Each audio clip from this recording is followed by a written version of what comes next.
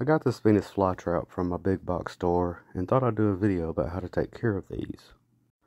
I chose this particular one because it was the healthiest looking one, and not only that, but it had a lot of little small plantlets that I knew I could divide out, and since I was buying it mainly to divide and have multiple plants, this is the one I chose. If, like me, you bought your Venus flytrap from a big box store or a questionable online dealer, first thing you're going to want to do is get it out of the potting medium it's in. The reason for this is these Venus flytraps are often potted in a medium that is not appropriate, that contains nutrients and minerals. Or they are watered with tap water that contains nutrients and minerals as well. In their native habitat, these plants are in a very nutrient poor soil. With that being said, their roots cannot tolerate dissolved solids.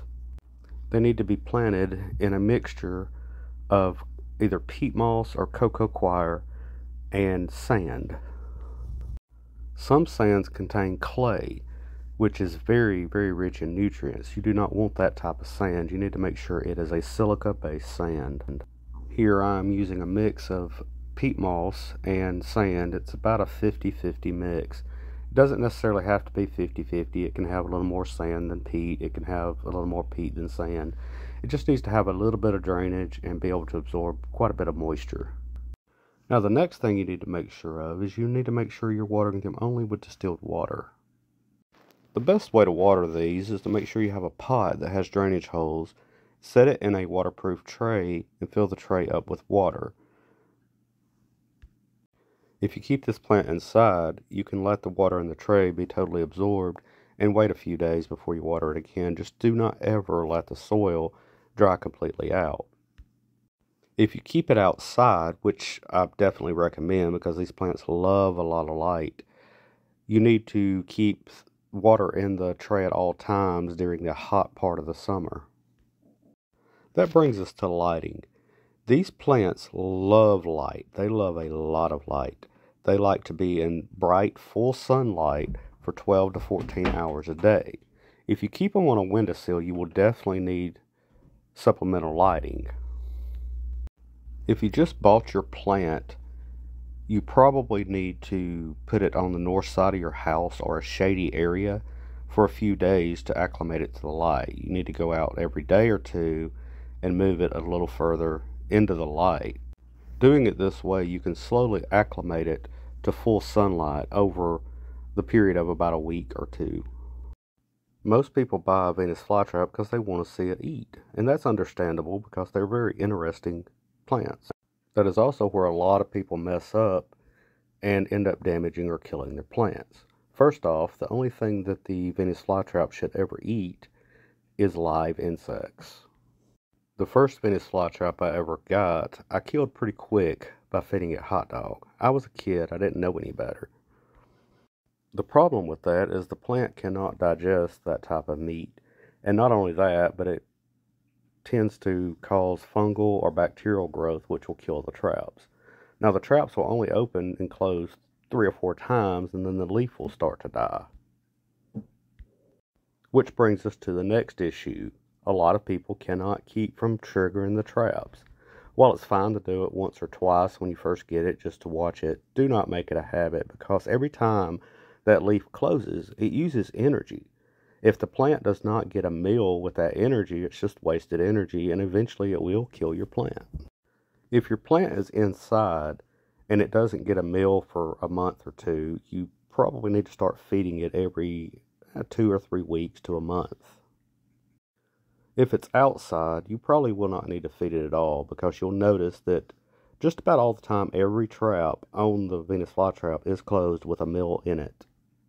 These plants are very effective hunters. It's not uncommon if they're outside for the traps to always be closed with a meal inside of them. If this plant is kept outside, this often causes the traps to die back before the new growth comes in completely. Oftentimes, within a couple of weeks of putting this plant outside, you will notice it looks like it's dying. But as long as it has new growth coming in, the plant will be fine. The reason for this is the plant is still adapting to its outside environment. And it just hasn't had time to start growing that much yet. But with all the insects it has eaten, it has plenty of nutrients and it should put on a lot of new growth and start growing a lot quicker. Most people consider these plants tropical plants or as indoor plants, but really they are not. They are actually native to North Carolina and South Carolina. In their native habitat, they are subject to very long, hot, humid summers and short, mild winters where it does get below freezing, but it does not stay below freezing very long at a time. If you live in zone 7 or 8, these plants can live outdoors all year long, but they need to be in a larger container.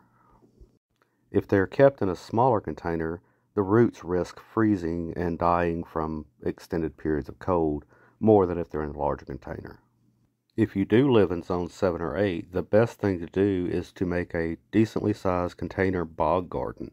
I'm not going to go into much detail on that here because it is the subject of a future video. These plants do require a dormancy period of about 1 month to 2 months during the winter time. During that time, they will die back all the way to the ground and they will look dead. Next spring, if all goes well, it'll sprout up new growth. These plants can tolerate cold down to around 20 degrees Fahrenheit. If you live in an area that gets a lot colder than this or stays cold for extended periods of time, there are several options that you will have to do to keep your plant alive during the winter.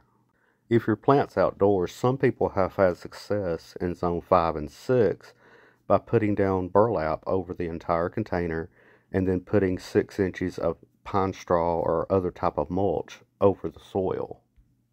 Since I live in zone 7B or 8A, I have no experience with this, so I really cannot tell you anything other than it has been successful for some people.